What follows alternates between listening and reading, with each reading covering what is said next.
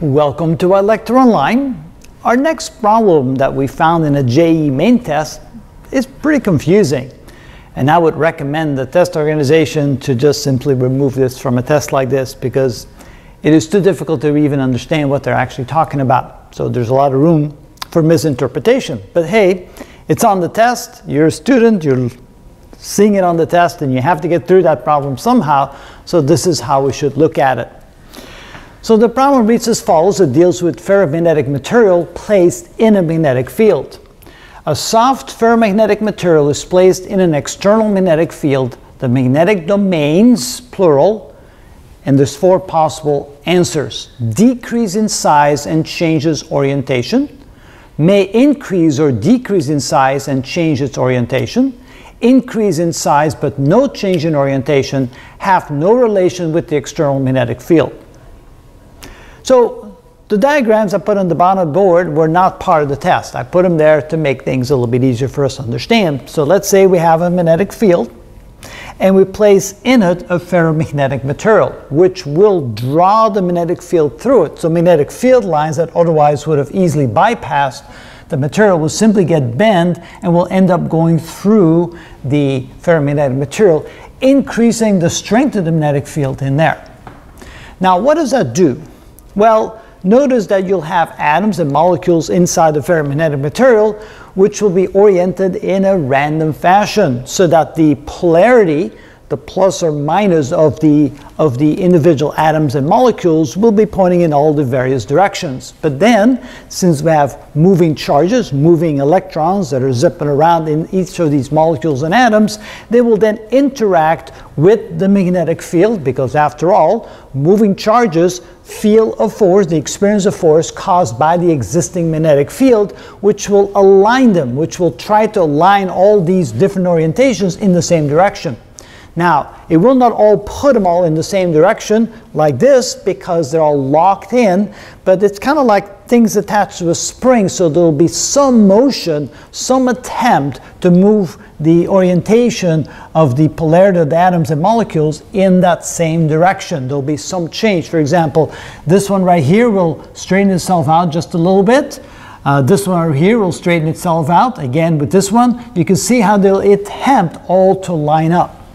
But what happens to the ones that are upside down, like this one, that are upside down at an angle, or that are sideways like that? But again, like this one, we'll try to orient in that direction. But what happens to this one right here, which is already oriented correctly? It will cause that orientation, or not the orientation, but the magnitude of the polarization to extend itself, so it will become like longer or stronger. One that is in the opposite direction, that can turn around, will end up becoming a little bit shorter due to the effect. So the effect is that this will negate the overall average a little bit less, and in general you'll have more of a electric field pointing in a specific direction due to the reorientation of the randomness of the atoms and molecules in the ferromagnetic material. So now when we read the four possible answers, how can we make sense out of this? Well, the first one says that the magnetic domains, and first of all, what do we mean by the magnetic domains? And I'm assuming what's happening inside the ferromagnetic material called domains. I wasn't quite sure what they meant by that. It says it decreases in size and changes orientation. Well, change orientation seemed to make sense. Decrease in size is not necessarily correct because this one will actually increase in size. So because of that, I would say A is not a correct answer. The next one says may increase or decrease, meaning one or the other could occur in size and change its orientation. Well, notice the word may, because in some cases it will not change orientation. This one is already pointing in the right direction, so the orientation will not change. But this one does indeed increase, and this one does indeed decrease. So all three are possible, so it looks like B is probably the correct answer. Next one, it says increase in size but no change in orientation. Well, that one is definitely wrong. We know for sure that orientation changes will occur due to the magnetic field interacting with the atoms and molecules, so that's not correct.